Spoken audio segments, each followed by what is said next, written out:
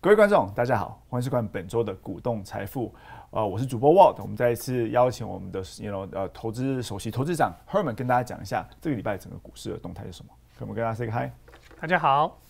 Herman， 我们来聊一下本周股市在这个周间有很大的涨幅但是并没有突破上周的高低点。那 Herman 现在开始的时候，你先跟观众朋友总结一下这个股市的情形是什么？所以就像你刚刚讲的一样，虽然本周看起来是有几天震荡比较大一点，可是整体上其实并没有脱离我们上周谈到的一个反弹的格局。那在这个反弹的过程当中，你没有突破之前上一周的高点或低点的话，其实都没有太大的一个参考价值。好，那我们目前看起来呢，是觉得小幅反弹的几率会比这个再往下短期往下探底的几率来得高一点。那当然，在反弹成功之后，是不是有机会挑战前高，或是呢，就像我们讲说是一个失败的反弹，会有一个更大的跌幅，那就是我们在持续关注的。那讲到这周股市的整个动态，我们最重要的话题应该就是 cryptocurrency。那我们知道这个礼拜有很多新闻，我们知道 Tesla 他突然决定说不让消费者用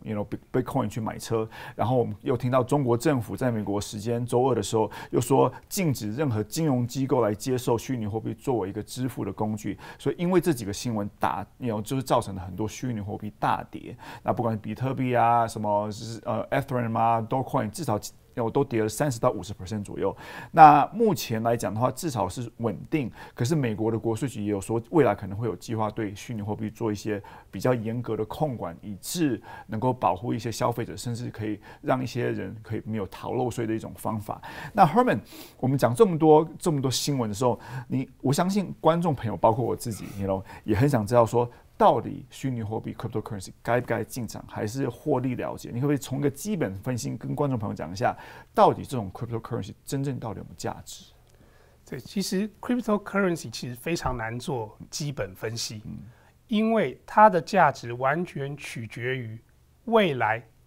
大家是不是能够普遍的接受这个 cryptocurrency 作为一个支付的工具。如果大家都能够接受它，当然它就会很有价值。可是如果大家都不接受它的话呢，那当然它就没有价值可言。这也是为什么现在你看市面上绝大部分的人在分析的结果不是大好就是大坏，因为任何在中间的一个预期呢，你都会缺乏有理性的一个证据来佐证说为什么你支持这样的看法。那相信观众朋友有听过说像 Bitcoin for example， 他们是限量发行。那我们知道 Bitcoin 他们是用 blockchain 的这种技术来做。那我们知道 blockchain 本身这个技术是有价值的。那你这样子对这种看法的说法，你会怎么解释呢？对，就是很多人都会用说，因为它是限量，因为它这个技术有价值，所以想要证明这个虚拟货币是有价值，作为支付工具是有价值的。好，可是我在这边必须要提醒大家，就是说，其实我们一个乐观的看待虚拟货币，它有一天会被世界普遍接受，这个看法呢，本身就可以支持虚拟货币的高价格。好，其他我们这些限量发行或者是技术价值，其实都不是重点。好，为什么我们这么说呢？因为其实你看，现在虚拟货币虽然很热门，但是持有的人其实还是很少。那如果今天真的有一天它变成大家都愿意使用作为支付工具的话，当然就会有价格就会有非常快速的一个成长。其实就像为什么 ARK 的 Cc 字幕说 Bitcoin 有一天会到50万美金，它就是这样子的道理。可是你如果去看其他的这些说法，说它是限量发行的话，那第一个，比特币的限量发行，你的前提是它本身有价值，你有价值限量发行才能维持它的价值。如果比特币本身没有价值的话，那0除以1除以100除以100万都是0，那没有任何的差异。所以重点还是在于比特币作为支付工具能不能被大家所接受。而且就算比特币它本身是限量发行，可是其实虚拟货币并不是一个整体并不是一个限量发行的任何人现在都可以去做出一个虚拟货币，然后加上一个名字。像我们之前说有狗狗币，现在连猫猫币都出来了。对，所以你说比特币本身是不是限量发行，根本没有太大的意义。那至于你说这个区块链它的技术可以用来验证，用一个分散的网络来验证资料的真实性或者说是 smart contract， 这些技术当然本身有它的价值，可是它可以跟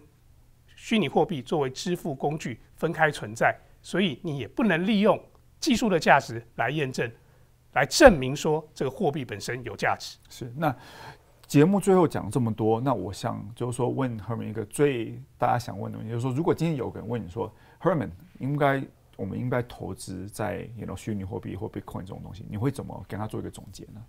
我想第一个我会问他的是说，你相信虚拟货币的未来会是怎么样？是对你相信，你像我们刚才讲到的，你是相信虚拟货币会有一天普及作为大家都愿意接受的一个支付工具，还是你不相信？也就是说，你相信它最后就会像一个泡沫一样破灭，还是说最简单的说法就是我不知道？那有3种不同的回答。如果你是第一种类型，就是说你相信它有一天会普及的话，那当然前景非常的看好。那我反而鼓励你应该趁现在这个比特币或是以太币都一样大幅贬值的时候，